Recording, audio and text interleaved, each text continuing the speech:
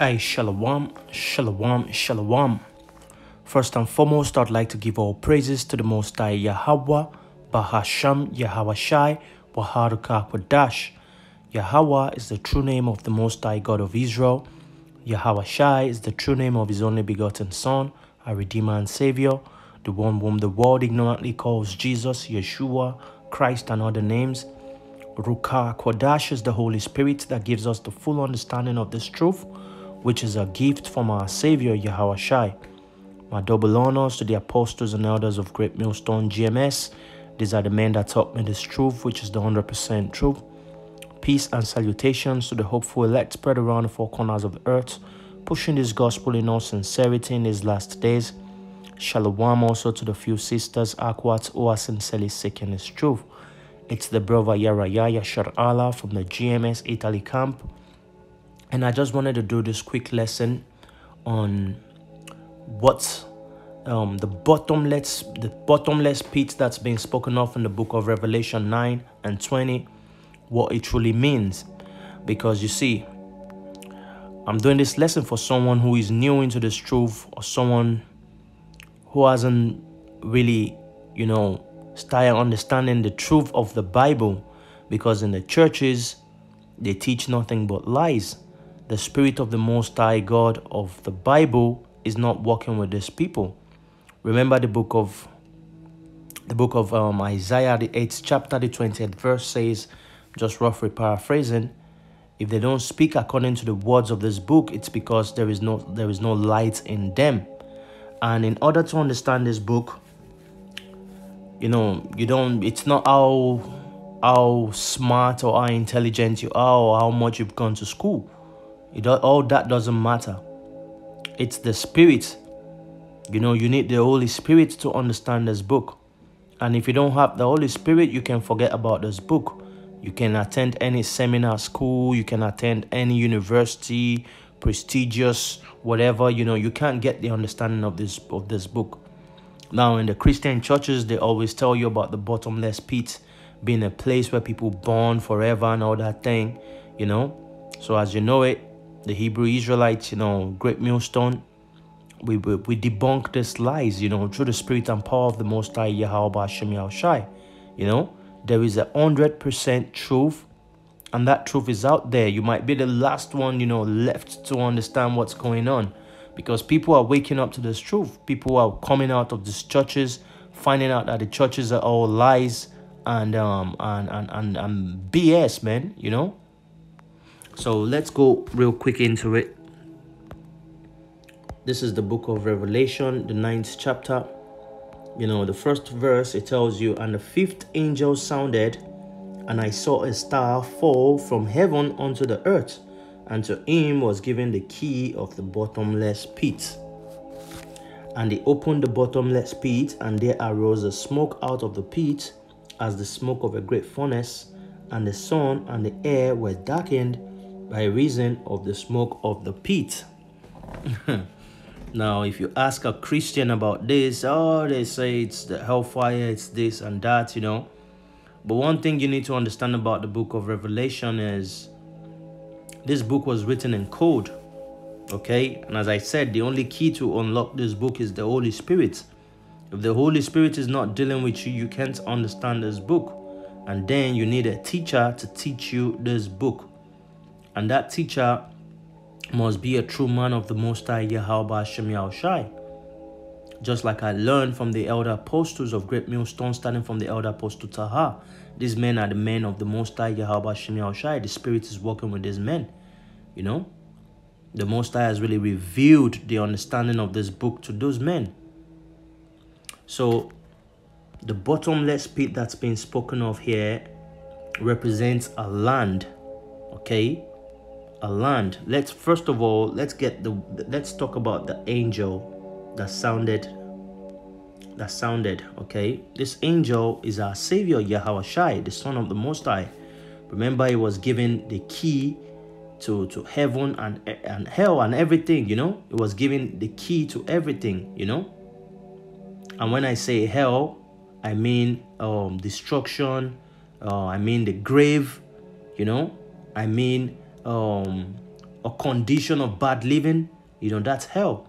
There is no literal place where people, you know, born and Satan with the two horns and the fork, you know, controls you and locks you in a cage and you're burning. You know, all that is fables.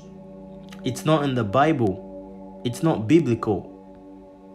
So in order to prove this, I just have to go to the 20th chapter, because the 20th chapter speaks on this again. You know, this is Revelation, the 20th chapter.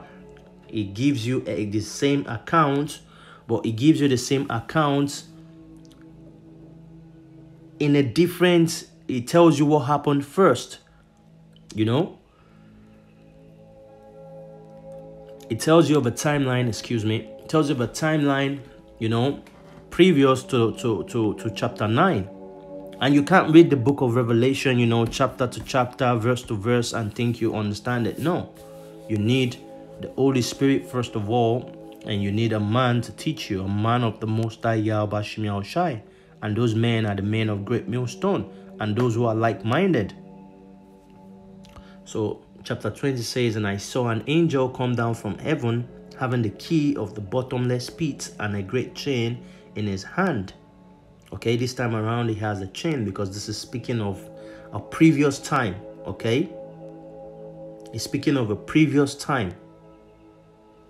Then here in chapter 9 it says, and the fifth angel sounded, and I saw a star fall from heaven unto the earth, and to him was given the key of the bottomless pit, and he opened the bottomless pit.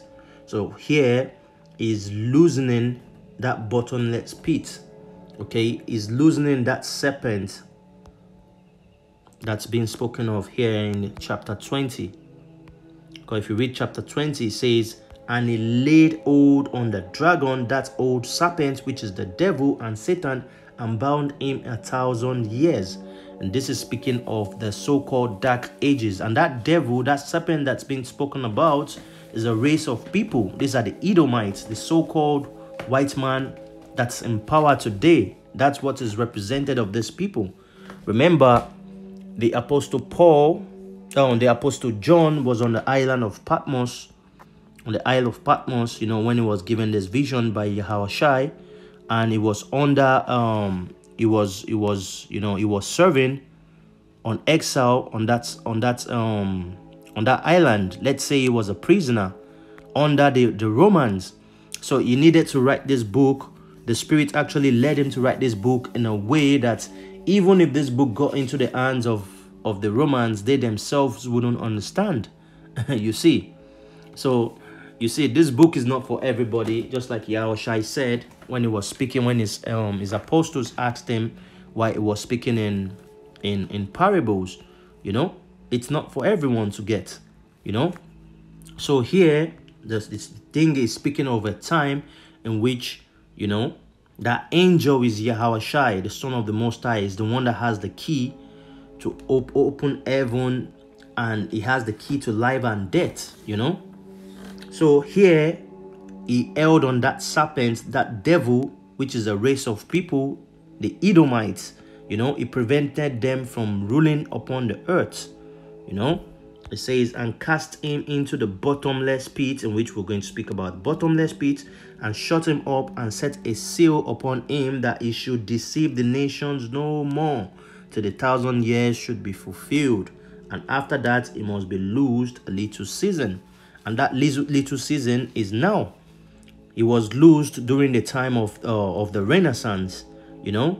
Renaissance means rebirth, rinascimento in Italian language, which means rebirth, you know. So after the so-called dark ages, in which the dark ages, you had the sons of Israel ruling in Europe, the so-called Moors. Those are Israelites that were ruling in Europe, you know. So he was locked in a chain. He didn't have the power to rule, you know. It was a slave, actually. The so-called white men were actually the basest at that time, you know. But after that 1,000 years, you know, here it says, And he opened the bottomless pit, and there arose a smoke out of the pit as the smoke of a great furnace, and the sun and the air was darkened by reason of the smoke of the pit. Here he was giving back power, you know. So this person that is being, this angel that has been spoken of is Yahawashi. We can just prove it from the book of Revelation 1:18, which tells you, let me read from verse 17, where it says, this is Yahawashi speaking. It says, fear not, I am the first and the last. I am he that liveth and was dead, and behold, I am alive forevermore, amen, and have the keys of hell and of death. So you see, Yahawashi, the Savior, the Son of the Most High, has the keys of the grave. This hell right here represents the grave, okay, and of death. He also has the keys of life. Everything was given to him after he died, and he rose up again, you know. So he is that angel that's been spoken of here. And he had the key of the bottomless pit. Now let's speak about the bottomless pit. The pit represents a land, okay? And how do you know it? Remember, in the book of Isaiah, is it Isaiah 28, I think 10. The book of Isaiah 28:10, it says, let me start from 9. It says, whom shall he teach knowledge, and whom shall he make to understand doctrine? Them that are weaned from the milk and drawn from the breast. Now, in order for you to learn doctrine and knowledge of this Bible, you need to return like a child, just like Yahawashi said.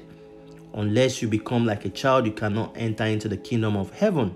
Returning like a child means unlearning all the madness that you've been taught all your life, because this truth is something new. You know, this is not what they teach you in your churches. It's totally different from everything you've heard from the beginning, you know. So you need to find that spirit of the Most High Yahweh Shai to deal with you, so you can you can give up all those wicked doctrines that they've taught you all your life, all that programming, you know. It's all programming for the society, so you can make space to learn something new. And the problem with many people is they can't give up all that they've learned in their past and learn something new, you know. That's why Yahawashi, our Savior, said, unless you become like a little child, you cannot inherit the kingdom of heaven.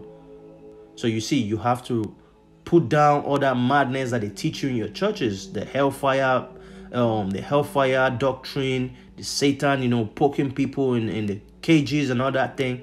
Those are fables. And I've done a lesson, you know, I've posted lesson on this. If you need edification, just go to the channel, and you would see videos that we've done on the hell fable. You know, there is no place like hell where Satan pokes people and all that thing. Heaven and hell is here on earth,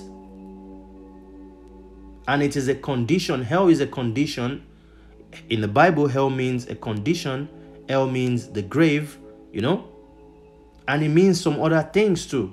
And we've done all this on different lessons, so we wouldn't go back on it. Just go to the channel and search, or you can write on your YouTube search, hell doctrine, great millstone. You know, the apostles, the elders, lots of, you know, Achiam, you know, they did lesson on this.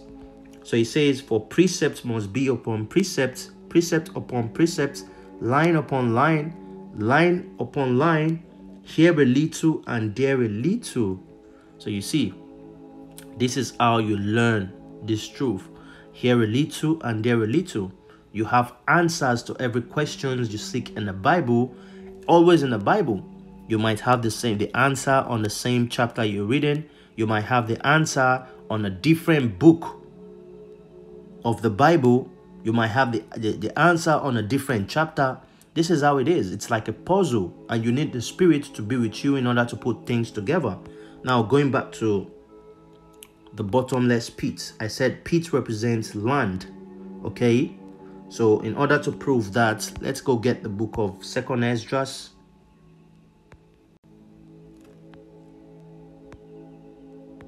Second Esdras chapter 5 and verse 24. It says, and of all lands of the whole world, thou hast chosen thee one pit, and of all the flowers thereof one lily. And this is speaking of Israel. Of all the people and of all the multitude of all everything the Most High has created, the Most High has chosen first the people of Israel, and he has chosen that land. Okay, those are his people. Now you see, here it says, of all lands of the whole world, thou hast chosen thee one pit. Land and pit are synonymous, man. It's the same thing. You see, the Bible speaks in code, and you need the Spirit to understand. So the land represents pit. So you see, now you have the proof right there. And what makes this land bottomless? Bottomless, you know, this book was written in Old English, you know, and the Edomites in power today, they wouldn't want to give you the full understanding of this thing. But the Most High has actually, you know, given this understanding back to his elect, you know, just like the book of Romans 11:7. This is the book of Romans 11:7. It says, what then? Israel had not obtained that which he seeketh for. And what does Israel seek for? The truth. It says, listen, it says, but the election hath obtained it, and the rest were blinded. Okay, according as it is written, the Most High Yahweh Shai has given them the spirit of slumber, eyes that they should not see, and ears that they should not hear unto this day.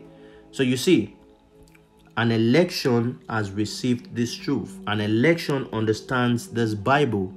Okay, an election understands the mystery of this book, in which it's not given to your pastors in your churches, you know, your pork-eating pastors, your priests, and all those people. This truth is not given to them. The Most High has kept them blinded.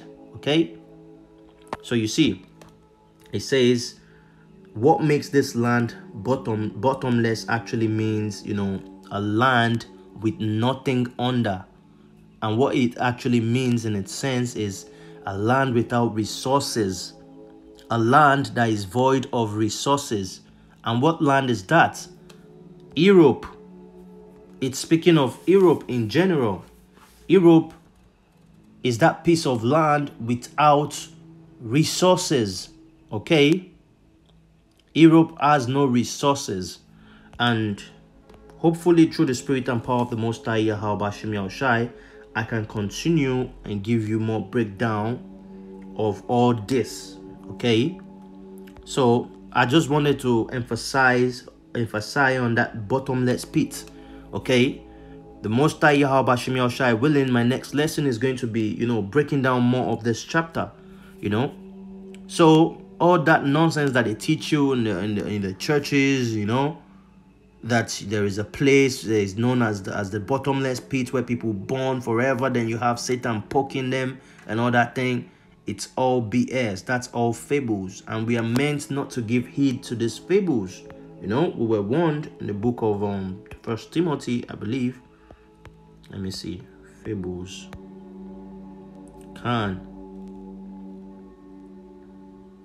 1 Timothy 4:7 says, but refuse profane and old wives' fables, and exercise thyself rather unto godliness.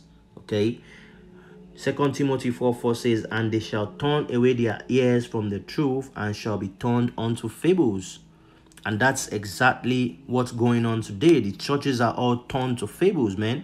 All those things that they teach you about the hell and all that thing, they got that from the Greek mythologies. You know, Greek myth. That's what they teach in the churches. First Titus chapter 1 verse 13, it says, this witness is true, wherefore rebuke them sharply, that they may be sound in the faith, not giving heed to Jewish fables and commandments of men that turn from the truth. You know, so beware of these fables that they teach you.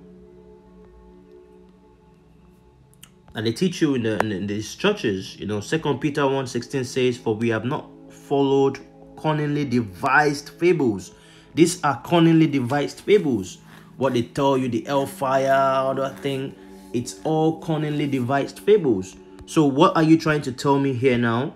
Are you trying to tell me that here in the book of Revelation 9, you know, are you trying to tell me that, okay, this is the bottomless pit, you know, and that bottomless pit is releasing Satan, as they teach in the church, you know?